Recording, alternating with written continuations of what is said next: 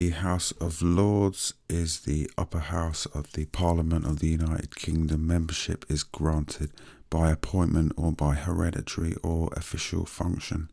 Like the House of Commons, it meets in the Palace of Westminster. Unlike the elected House of Commons, members of the House of Lords, excluding 90 hereditary peers elected among themselves and 2 peers who are ex officio members, are appointed. The membership of the House of Lords is drawn from the peerage and is made up of the Lords Spiritual and the Lords Temporal. The Lords Spiritual are 26 archbishops, established the Church of England.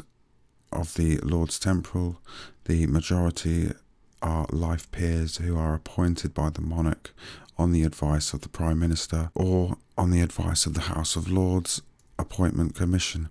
This is where usually the final say in most of the laws are made. It goes from the House of Commons to the House of Lords, and if it starts in the House of Lords, it will go to the Commons and then back to the House of Lords. The Lords scrutinises bills as well and then goes back to the Commons. The Queen's speech is delivered in the House of Lords during the state opening of Parliament, in addition to the role as the upper house until the establishment of the Supreme Court in 2009. The House of Lords, through the Law Lords, acted as the final court of appeal in the United Kingdom.